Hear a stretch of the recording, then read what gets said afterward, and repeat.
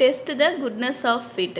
இந்த டாபிக்ல இன்னைக்கு ஃபார்முலாஸ் பார்த்துட்டு அதை பேஸ் பண்ணி ஒரே ஒரு ப்ராப்ளம் பார்க்கலாம். ஃபர்ஸ்ட் H0 எப்படி கன்சிடர் பண்ணோம்னா there is no significant difference between the observed value and the corresponding theoretical value. That is no significant difference. அதை வந்து ஞாபகம் வச்சுக்கோங்க. H1 என்னன்னா H0 is not true. H0 க்கு just opposite. H0 ட்ரூவா இல்லைன்னா அதை வந்து H1 அப்படின்னு கன்சிடர் பண்ணுறோம். இந்த டெஸ்ட் த குட்னஸ் ஆஃப் ஃபிட்டை வந்து சைஸ் ஸ்கொயர்டு டிஸ்ட்ரிபியூஷன் யூஸ் பண்ணி நம்ம ஒர்க் அவுட் பண்ண போகிறோம். இதுக்குண்டான டெஸ்ட் ஸ்டாட்டிஸ்டிக் ஃபார்முலா என்னென்னா size squared is equal to sigma I is equal to 1 to n ஓஐ minus AI whole squared by EI is distributed with n minus 1 decrease of freedom. இது எத்தனை decrease of freedom அதையும் நீங்கள் note பண்ணிக்கணும். இதில் ஓஐ என்னென்னா அவங்க கொஷினில் தந்திருக்கிற வேல்யூ, இஐனா நம்ம ஃபைன் பண்ண எக்ஸ்பெக்டட் வேல்யூன்னு போடுவோம். நீங்கள் ப்ராப்ளம் பார்த்தீங்கன்னா உங்களுக்கு அண்டர்ஸ்டாண்ட் ஆகிடும். நெக்ஸ்ட்டு ஸ்டெப் என்னென்னா calculated size ஸ்கொயரையும் tabulated size ஸ்கொயரையும் compare பண்ணுவோம். அது ரெண்டையும் கம்பேர் பண்ணால் கால்குலேட்டட் சைஸ் ஸ்கொயர் வந்து லெஸ் தேனாக இருந்துச்சுன்னா H0 வந்து அக்செப்டட்னு சொல்கிறோம். Otherwise H0 is rejected. இதுதான் வந்து பேசிக் formula to test the goodness of ஃபிட்டுக்கு. Also ஒரு நோட் இருக்குது.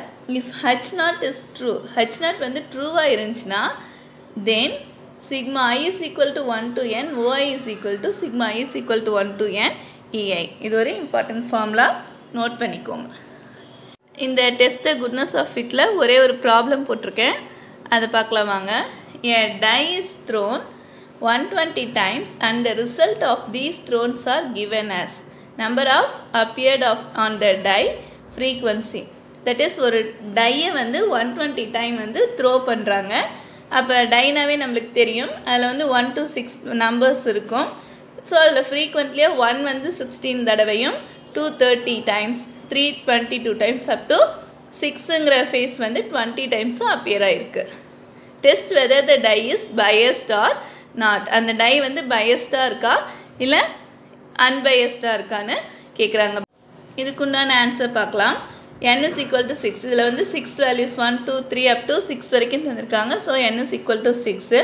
டோட்டல் ஃப்ரீக்வன்சி இது எல்லா வேல்யூஸ் ஆட் பண்ணால் நம்மளுக்கு 120 கிடைக்குது. நம்ம கன்சிடர் பண்ண வேண்டிய H0 வந்து த டை இஸ் அன்பயஸ்டுன்னு கன்சிடர் பண்ணணும்.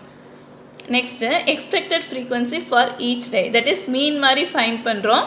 ஒன்றுக்கும் அந்த நம்பர் 1 கிடைக்கிறதுக்கு என்ன பாசிபிள், நம்பர் 2 கிடைக்கிறதுக்கு என்ன பாசிபிள், அந்த மாதிரி ஃபைண்ட் பண்ணுறோம். எக்ஸ்பெக்டட் ஃப்ரீக்வன்சி நம்ம எக்ஸ்பெக்ட் பண்ணுறது டோட்டலாக 6 ஃபேஸஸ் இருக்குது, 120 டோட்டல் ஃப்ரீக்வன்சி. தட் இஸ் அதை நீங்கள் டிவைட் பண்ணிங்கன்னா we get 20. ஸோ 1 வந்து 20 டைம்ஸ் வரலாம், 2 வந்து 20 டைம்ஸ், அதுதான் வந்து எக்ஸ்பெக்டட் ஃப்ரீக்வன்சி. அதை பேஸ் பண்ணி டேபிள் போட்டிருக்கோம். ஓஐனா கிவன் ஃப்ரீக்வன்சி, இஐனா நம்ம எக்ஸ்பெக்ட் பண்ணுற ஃப்ரீக்வன்சி. நெக்ஸ்ட்டு ஃபார்முலாக்கு தேவையான OI minus EI whole square fine பண்ணுறாங்க. தென் அந்த ஃபார்முலா எழுதி இந்த வேல்யூஸ் எல்லாமே வந்து சமேஷன் போட்டோம்னா ஃபைனலாக we get 8.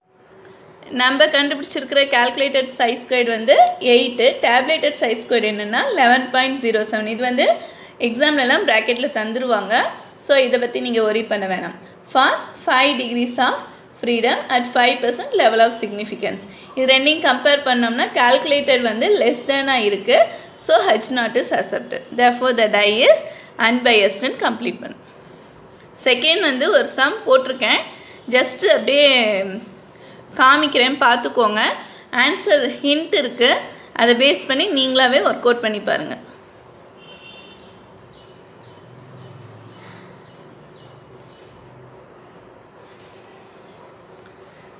இந்த ப்ராப்ளம் வந்து நீங்களாக ஒர்க் அவுட் பண்ணி செக் பண்ணி பார்த்துக்கோங்க. ஆன்சரை ஃபைனலாக வெரிஃபை பண்ணிக்கோங்க. தேங்க்யூ ஃபார் வாட்சிங்.